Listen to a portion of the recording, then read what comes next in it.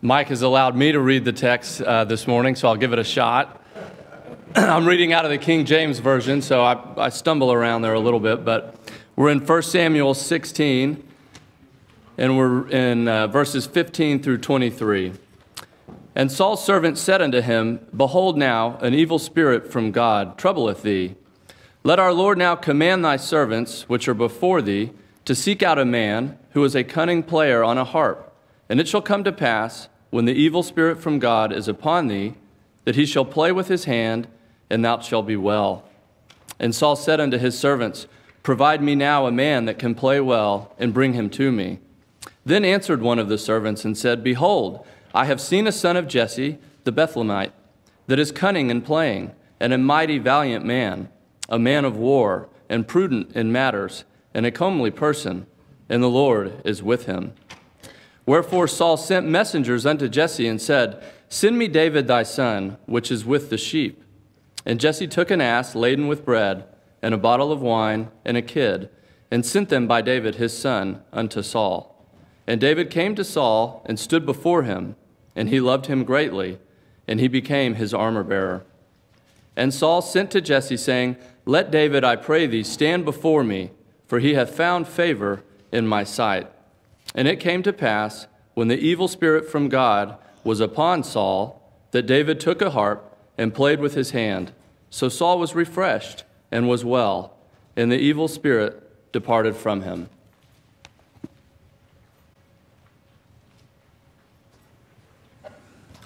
Thank you, Seth. You're qualified to go to seminary. You can preach, pray, or die at any moment. He just jumped right in. He asked me, should I read the text? Absolutely, you should read the text. Well, Merry Christmas, everyone. This is my last meeting here this year at Believers Chapel, so I want to wish everyone a very Merry Christmas. I have brought a few more Delighted in God, the story of George Mueller. If you didn't get one in the past, there's a few left. This is our sixth lesson in our study, the rise of David, a king without a kingdom. And in our last lesson, which primarily focused on verse 14, we audited the man Saul, who became the first king of Israel. We looked at God's judgment upon him by the sovereignty of God, and that effect upon not only the man, but upon all of Israel as well. And then we discussed what did we learn as believers today as a result of his judgment. Now today, we move on in our narrative beginning in verse 15. And as I pointed out in the past, the narrative is framed by the word depart, verse 14 and verse 23. So we have the top and the bottom of a frame, and we are analyzing, scrutinizing all of the revelation that God would give us in between those 2 points. Today we're going back to our key words. Let me give you just a short tutorial on key words in a biblical narrative from the Old Testament. They are words that may appear numerous times in a text. That tells us we have a key word. But oftentimes they are below the surface of the reading. In other words, God, or the inspired writer, moved by God, puts these words in very subtly to carry the narrative, to tell us more of the story than we would just get on the surface. So the key words for our text this morning are to see, the verb to see, and the verb to send. We'll look at those again in some detail. So here is our exposition beginning in verse 15. And of note here regarding the man Saul, his new condition is obviously become recognizable in some form or fashion. His mood, we'll just call it that, has darkened. Saul had abandoned the Lord, and the consequences of that, the Lord has abandoned Saul. Verse 14, we have the word terrorize, and here it is tormenting. A fine scholar, Daniel Block, tells us not to make too much out of the difference between the two words. To me personally, verse 14, terrorize invokes the idea of initial strike, and whereas terrorize gives us the idea of the condition has now firmly set in or taken hold upon the man. It's a part of him and his personality. Notice the word evil. It's not for a moral effect, but rather this is the observable phenomenon that has taken place within Saul: misery, distress, sadness. And a remedy, therefore, must be found for such an important man. Now, verse 16, these attending servants we are to understand as high-ranking officials, advisors to the king in the king's presence. And here is the advice that they give him. Seek out a man who is skillful in playing the lyre. It was believed in the culture of the ancient Near East that music had some kind of divine power. Music would be good for Saul in his condition. We need to find a musical therapist. Good music to cheer the man. So literally it is let our Lord speak, or we have in English, give us the command, and it is to find the skillful. Now here the word means to know. Someone that can make an instrument come alive, really. It's one thing to know how to play an instrument. It's quite another to perform or transition that instrument with skill and ability. I drove once, I think, my first year or second year with a group of students to hear Van Cliburn in Fort Worth. What a gift that man had. That's pretty heady stuff for a guy that knew nothing about classical music. That was me. But let's step back now, verse 15 and 16, and get our minds around what has just taken place. A position has just opened up. And like every position, every opportunity, the author is the Lord God of heaven and earth. Did you obtain the position that you interviewed for? No, I didn't. Well, don't be discouraged. God places His people strategically where they are for His own purpose. So consider this serious position He has given you today, where you are. He alone has placed you there. Work there in excellence, and you'll be observed for your proficiency, and all of that is to the glory of God. Nothing is a bigger downer than a Christian that is not functional in his position. It's a disgrace. If you don't have a position, then volunteer. Become a volunteer out there. Let people get to know you and see the skills, the proficiency with which you operate. Believe me, they will see your value, and God will be glorified in that, and opportunities will come. The world is always begging for competence on some level. Now, here we get into our key word, verse 17, and here it is. In the narrative, Saul says, and this is a literal translation, "See for me." Now, we don't communicate that way. That's not the way the English language functions. We say find, we say provide for me, but this is the same verb that we've had that's run throughout the narrative. It is the verb with a preposition tied to it, and the nuance from that is the word to find. Find for me. Here's the reason I want to emphasize the verb to see.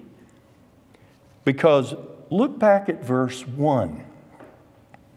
The Lord says to Samuel, "I am sending you to Jesse of Bethlehem." Here's your verb. "For I have seen." Now here's the command of Saul. See, we say find. Find for me of this certain person. Well, who's he looking for? And this is why I emphasize the key word to see. Because he's looking for the very man that's going to replace him. The man that Samuel anointed, that God had identified and sent Samuel to anoint as the next king of Israel. See, everything in Bible study is important. All the little nuances and the details. I am a big proponent in reading through the Bible in a year. But reading through the Bible is not studying the Bible. It was one of the great privileges of my life to be in a classroom with S. Lewis Johnson, and he opened the inspired language, and he took you meticulously through the details of a passage and showed you what was actually being said and grammatically why it was being said that way. It lifted the text off the page. That's Bible study. So let's remember this. Everything in Bible study is important, all the details. This is God's breathed word out, and its appearance in the text is all ordered by Him, even where the words are, and so forth. Why? Why? Why is that essential to our thinking? Because it keeps us sharp mentally. We fill our minds with the details of the Word of God, and it keeps those things rotating in and out of our minds all day long. The upshot of all this, seeing the man that Saul sought is the very man that God had identified in the first place to replace him. Derek Kidner, the Cambridge scholar, in his commentary on Proverbs, had a very pithy insight into Proverbs chapter 12 and verse 20. Here's 12:20 of Proverbs.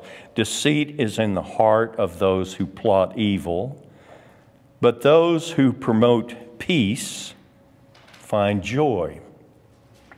Here's the pithy comment of the brilliant Kidner.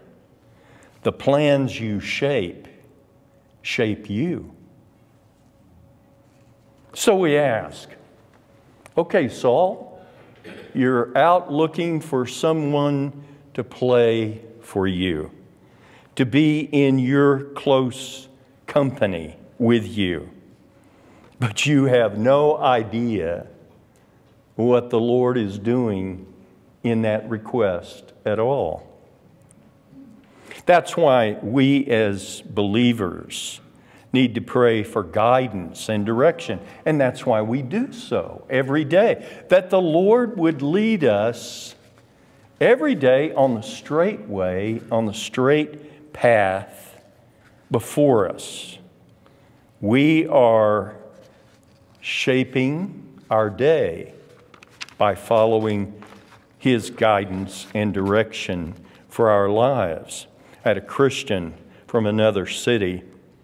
He texted me this past week. He had had considerable success in business, and he asked the question, how does a man make sure that money does not have him, but he has the money to use for the kingdom?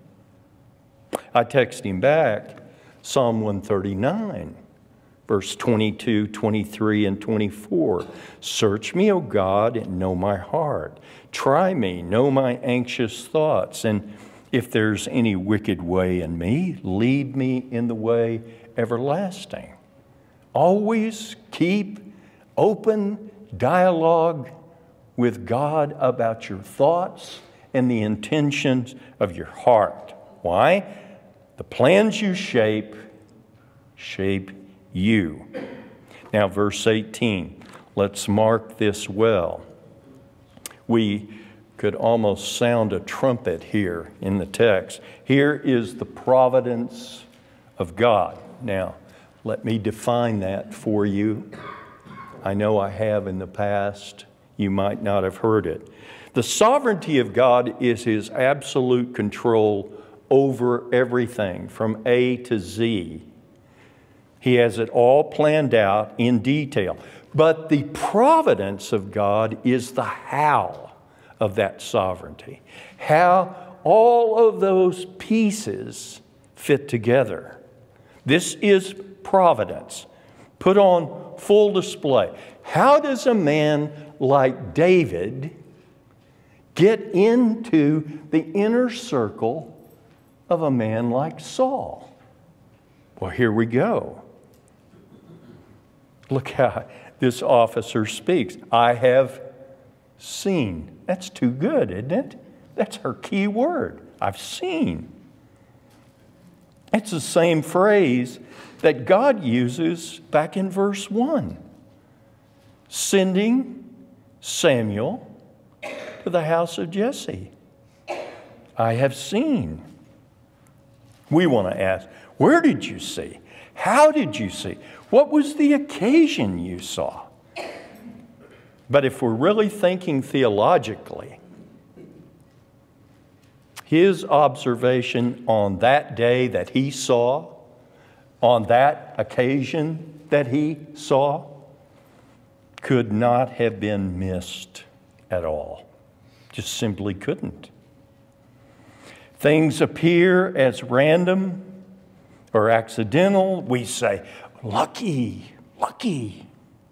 But they're not. That's not biblical. God struck Saul with a malady.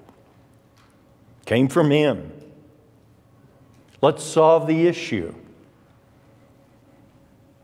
And so the suggestion comes, music. Music. Well, that's a good idea. Then the suggestion comes to Saul. Let's find someone that can play for you. And Saul then gives the order. Yes, go out and find. All to be matched by the timely observation of this servant, this official. It all seems so natural, so random. There's nothing natural or random about it. This is the providence of God. This is how the pieces all fit together. And they fit together in your life the exact same way. What did he see? He saw a son of Jesse. Well, he has 8 of them. I wonder which one it could be. The person that we're looking for has the perfect talent for the job that's needed. That's Proverbs 18:16. The gift makes room for the man. And here's another detail that we do not want to miss. Notice he is Jesse, the Bethlehemite. But why is that significant? Well, he's from a different tribe. An altogether different tribe. Bethlehem's in Judah. Saul's in Benjamin. Those who are around Saul are people from Benjamin that he knows and knows well. People that he can rely on. People he can trust. This official saw somebody from a different tribe altogether. Now, there's no mass communication back here. This is an agrarian economy. Everybody's farmers. They work 12 months a year. They don't have time to go out on explorations and to look for this or that. And yet, this person saw an individual from a different tribe altogether. I know an executive on the coast. He observed a young man a couple of years ago in his office. And this man on the coast promoted to the head of that division, and he reached out halfway across the country, made that phone call, brought the man in and said, I want you to join my team here. That's a lot of people between those two places. That's the providence of God. That's the sovereignty of God. How do I know that for sure? Because the Apostle Paul in Acts chapter 17 and verse 26, he told the Greek philosophers, God has determined the time and the places that all men would live. Now, that's no big deal for you at Believers Chapel. But those men had never had a Bible. They had never heard the name Jesus Christ. They had never heard the revelation of God. What does Paul present before them? Very powerfully and boldly, Acts chapter 17, the sovereignty of God and His providence over their lives, whether they know it or not. And none of them did. But this God determines the times and the places that all men would live. So here we go. Let's get out your sheet with your questions. Your questions are on the left. Your little boxes are on the right. And here we go. I mean, you have to report to a superior. You have identified a person and you want to look very smart because you're going to bring this person in to your group or to his presence. So these are all the add-ons besides being able to play proficiently. Who is the man that desires, or who the king would desire to be in his company? Well, first, we have a powerful man, a man of war. So the young shepherd that was anointed by Samuel has grown up to some extent. I made the point back in verse 13 that we had a gap between 13 and 14. Some time has occurred and David has grown. Someone had seen him with a proficiency for a weapon in his hand. You don't have to be in your early 20s or mid-20s to be recognized as proficient. Nadia Comaneci was considered the greatest gymnast in the world in 1976 by scoring a perfect 10 at the ripe age of 14. In his middle teens, Tiger Woods was hitting a golf ball 300 yards. One college coach said of Tyler's Earl Campbell, he was so superior that he could skip college and go directly and make an NFL roster. Just the other day, I watched Joshua Galisse, G-A-L-A-S-S-E. Age 14, in a special performance of the Brussels Symphony, he played Vivaldi, Concerto No. 4 in F minor. I don't know what all that means. I just listened to the music. Sounds good. I wouldn't know if it were good or not, but the expert that listened said afterwards it was played flawlessly. I stood one hot afternoon on a practice field right next to a 17-year-old boy from Henrietta High School. I watched him throw a football with such power and accuracy. I just frankly had never seen anything like it. You might have heard of him. His name was Troy Aikman. God in His sovereignty gifts people with exceptional talent, and at an early age we recognize those talents. David was observed for what he was, a man with an exceptional gift and talent. And so that's what is taking place. It amuses me reading the various commentaries, mostly liberals, and they try to explain away how this shepherd boy could have this proficiency. Certainly this occurred after 1 Samuel 17 and him defeating Goliath. Just read the text. Just take the story as it comes. We think we're so much smarter than the Bible. Here's the next box, prudent in speech. Dr. Johnson called that the gift of utterance, the ability to speak. I never heard the brilliant scholar F.F. Bruce. He's often quoted. His prodigious mental capacities were set to all types of scholarly disciplines. Historian, biblical commentator, archaeologist, textual critic of the inspired language. What a mind this man had.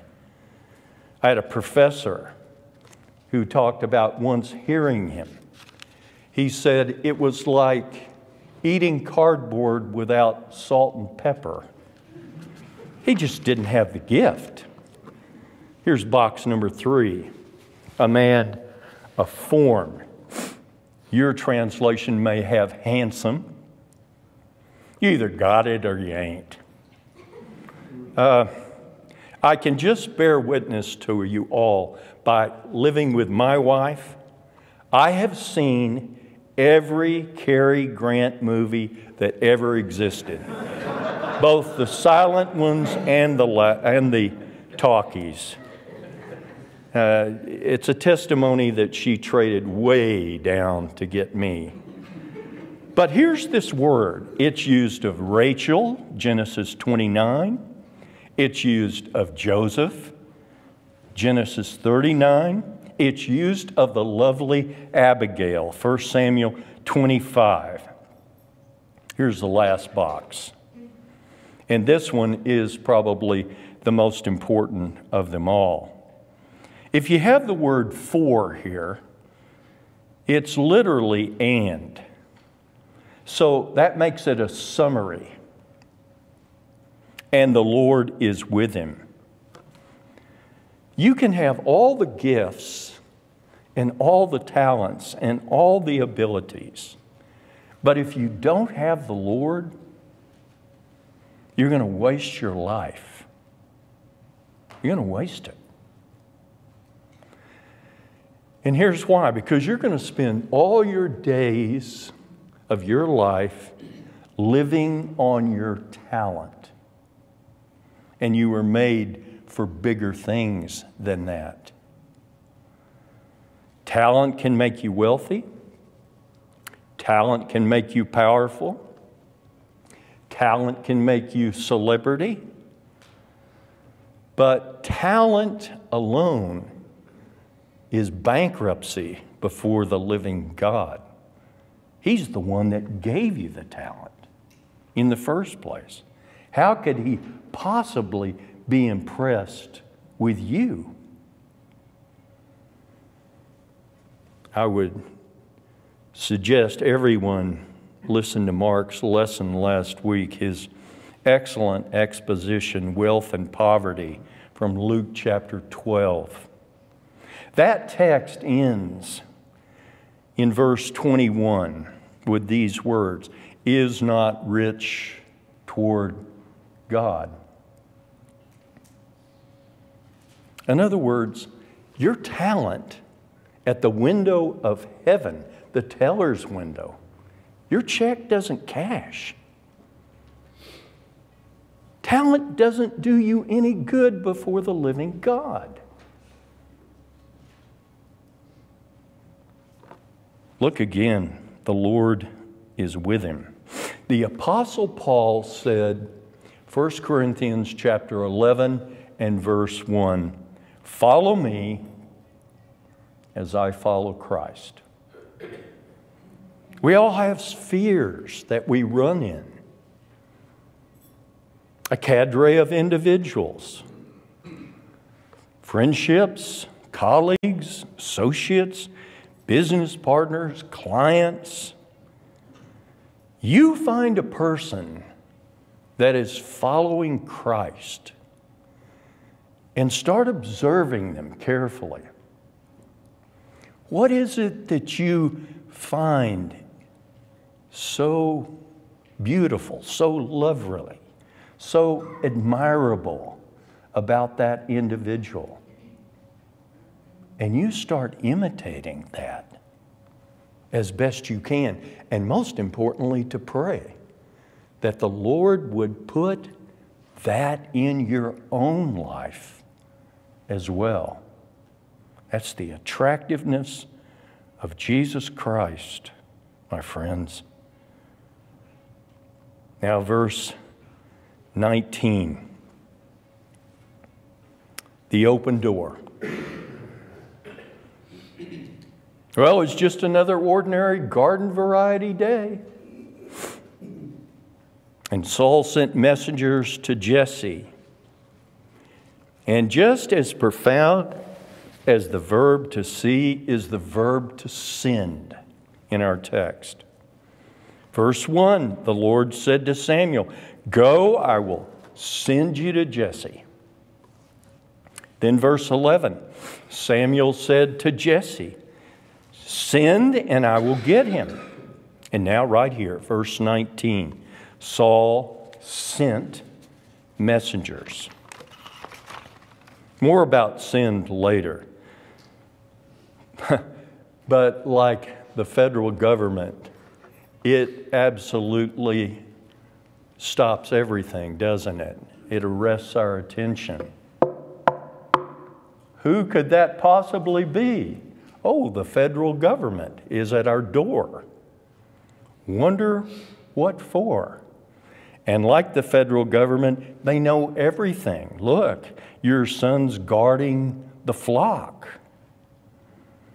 But here's what I find rather striking. See, we skipped over it back in verse 13 initially because I knew we would address it here.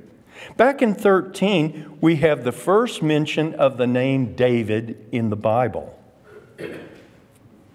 So there it is for you leading your Bible quiz with your students. Where is the first mention of David in the Bible, we ask? 1 Samuel 16:13. Good, you go to the head of the class. But verse 19 here is far, far more significant. Back in verse 13, it was our inspired historian telling us the story. But here, notice, it's direct dialogue. Whose voice is it that gives the command? Why, Saul, that's your order. Your order yourself. It's your order to bring David into your inner circle. Saul, by his own decision, invites the very man that possesses the spirit that he once had. Thus, get this picture in your mind. If you're observing it from the mouth of Saul's tent, here comes the official or officials with this boy David. And we say, here comes the neighbor.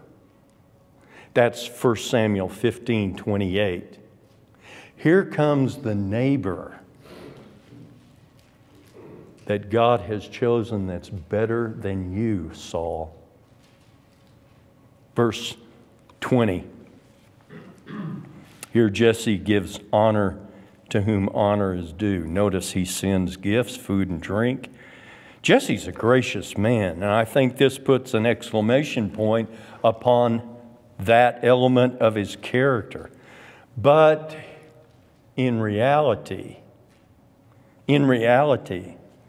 Jesse is sending a lot more than gifts, isn't he? That's what you do when you send your children out of your home and into a place.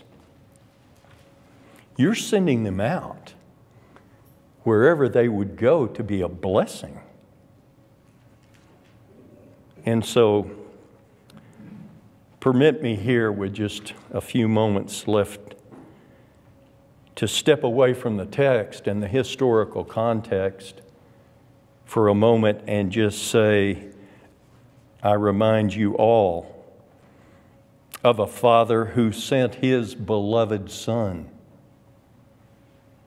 not to be served, but to serve. That's the model. And to give his life as a ransom for many. In a world that will be incredibly hostile, the Father sent the Son, which is what Jesse is doing here, unbeknownst to him.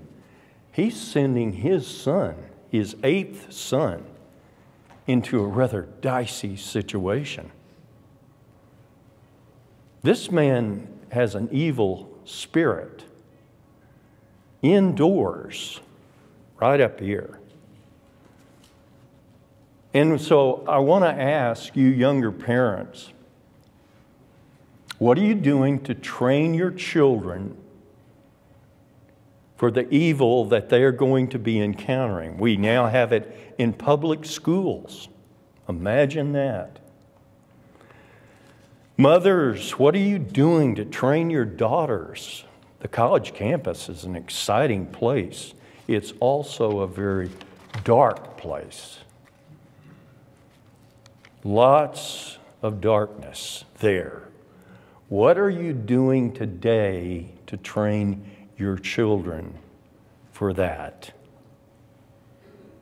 So verse 21, let's think this through. With David's initial arrival, all seemed to be working so well. You see, loved, the real value of sending the godly child into a place.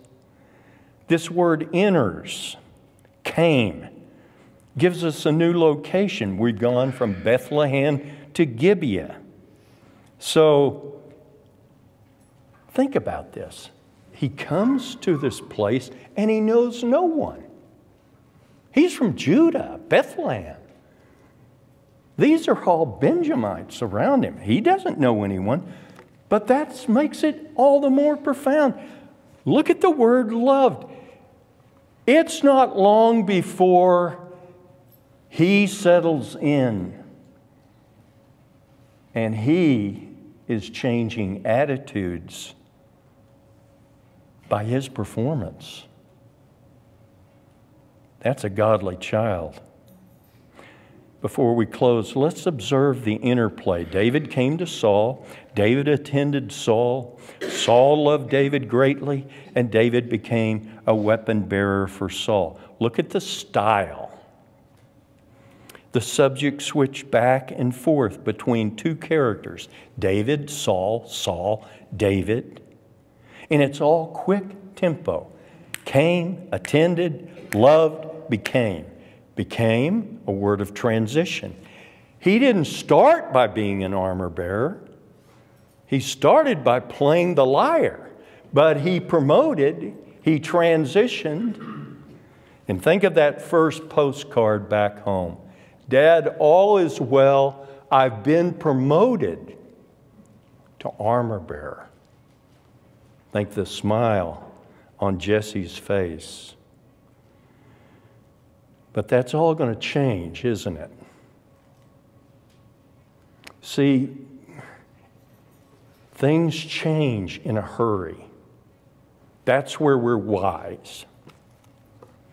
Saul is going to go from first loving, and he is the first one mentioned in the family to love David. Then it's going to be Jonathan and the daughters. Everybody loves David. But Saul's going to change. And that's the lesson as we close. So in every relationship, we have to ask one question. Who changed? Who changed? Is it me? Is it them? The Apostle Paul gives us counsel. Romans chapter 12 and verse 18. As it depends on you, be at peace with all men. You know, I pray for my enemies. I don't like to.